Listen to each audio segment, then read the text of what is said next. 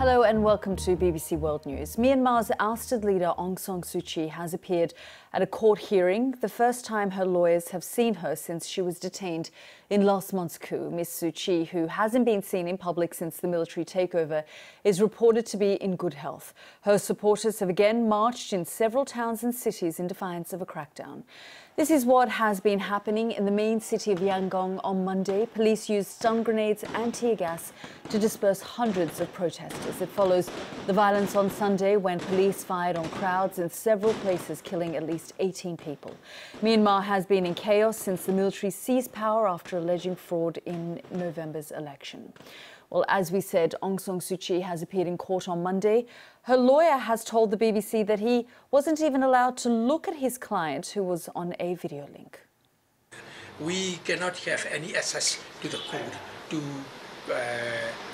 to look at the screen on the side of the court to look at her face, Aung San Suu Kyi's face, because the judge said we are not permitted because we didn't have up to that time the power of attorney from her.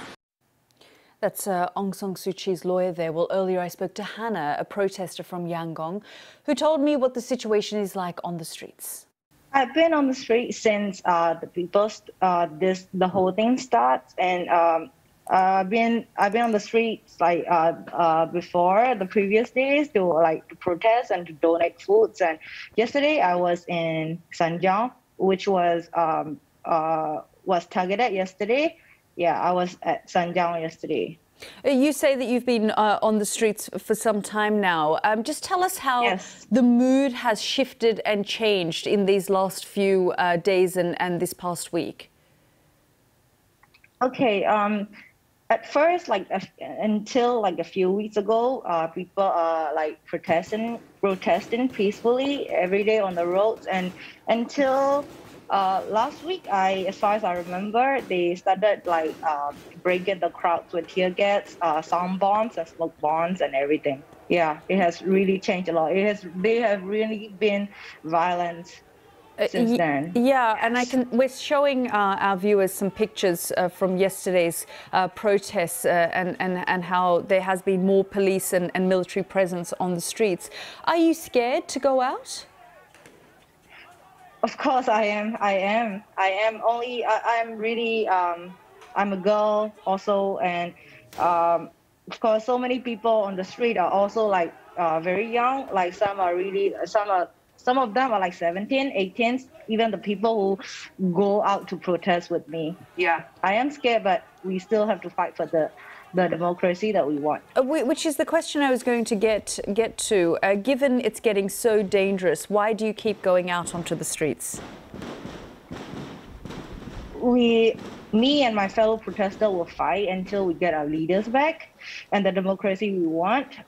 So we will still go out until we want because the government right now is not legitimate for all the Myanmar citizens. This is not acceptable. So we have to go out on the roads, despite the COVID and everything, for the freedom, for the democracy. You're an architect. Are there many of your colleagues who are also protesting? Just tell us about the makeup of those out in the streets. Yes, there are Architect Association, an official association, and they have made an official statement that they will stand with all the people, all the civilians, and all the people who are doing civil disobedience movement right now. And yesterday, there was a strike. There was an engineer and architects combined together. There was a strike. That was Hannah, one of the protesters I spoke to a little earlier. We also spoke to Tin Tao Sway, a Myanmar analyst and former BBC Burmese service editor. She told me why so many are continuing to defy the military government. They have seen what it was like living under the military rule. Their parents had lived through that period, their grandparents had lived through that period. And they themselves suffer a great deal in, education, for example. They had to catch up after the country opened up in 2010.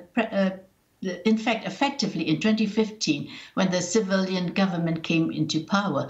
So they know that if they give in this time, they're going to spend their life like how their parents had spent their life under so many restrictions.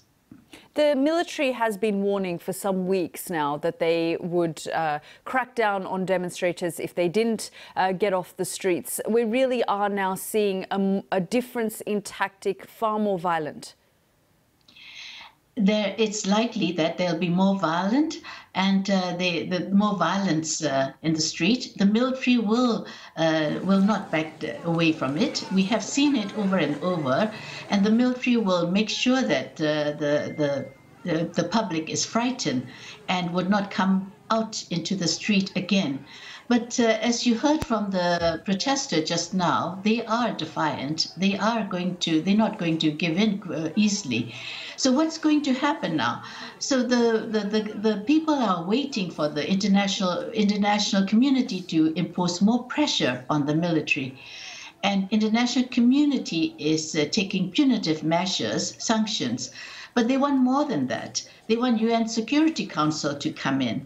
They want UN Security Council to impose a coordinated global arms embargo on Myanmar. They want these UN member states to do this. And UN Security Council can do it. Another thing they would like is to bring the military to the International Criminal Court. And that they have collecting enough evidence, and they're hoping that they could convince the United Nations Security Council to refer Myanmar case to the International Criminal Court.